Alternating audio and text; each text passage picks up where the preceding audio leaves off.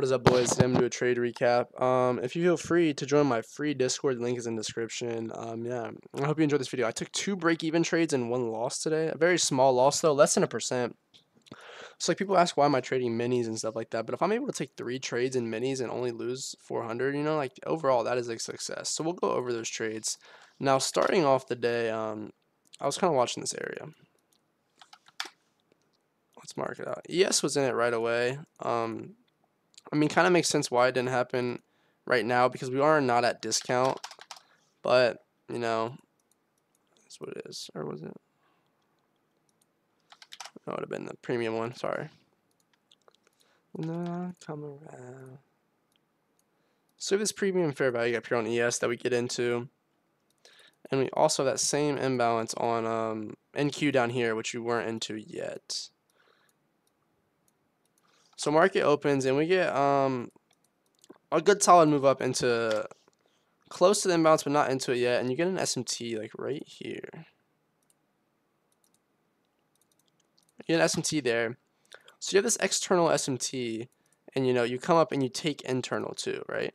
So that's kind of what we're looking for, like in my trade criteria. That's why I'm not mad at this trade. In my trade criteria, you know, that is what you're looking for. You're looking for external take in, fair value gap, you know, internal take in, displacement, and then targeting the lows, you know. And so you get that, you get clean displacement through these levels.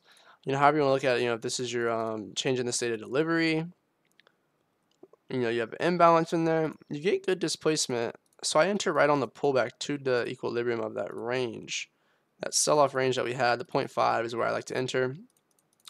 So I enter short like right here, get tapped in. My stop's always above that 0.79 level. And I'm kind of targeting down here, also like anywhere in this area.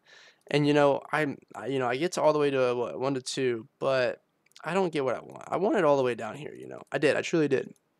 And we never quite got that. When we get this big push down, I end up moving my stop to break even, which was right where that wick came in. So then I get wicked out right there. So that's break even. Not mad at that, not at all.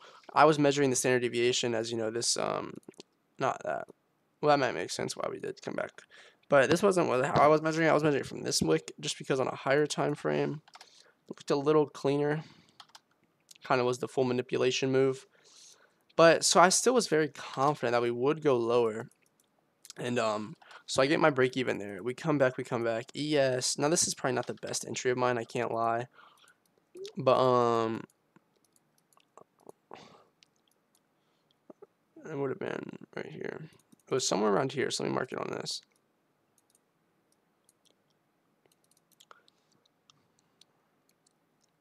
Right here. So ES forms this imbalance after we come up and create another internal SMT right here.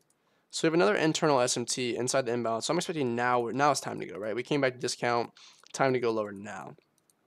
Once ES respects the imbalance, I enter on NQ, expecting to at least see this low. We couldn't even get this low.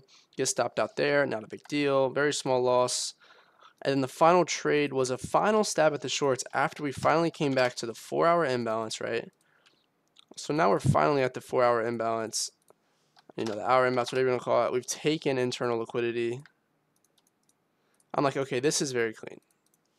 And then I'm like, okay, we take this right here. I'm like, I want to see internal taken. We get a nice clean take of internal.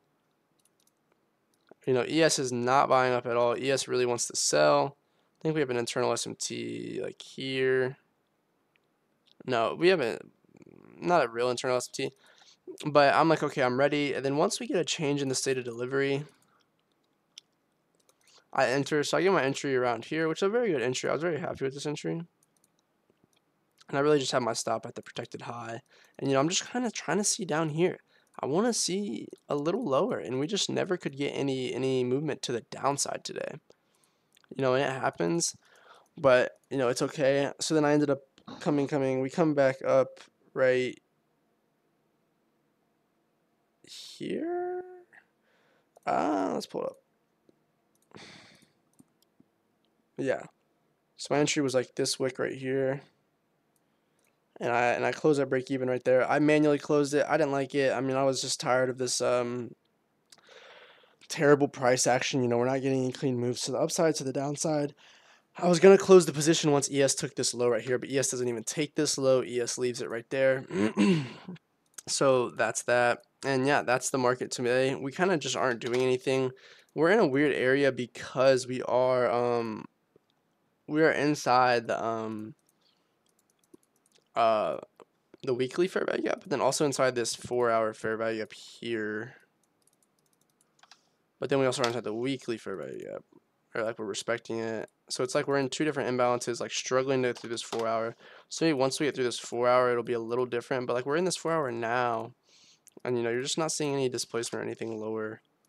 So maybe that's it. I don't know what we're gonna do. I really can't tell you right now. I thought we'd go lower earlier, but we didn't, and that's fine.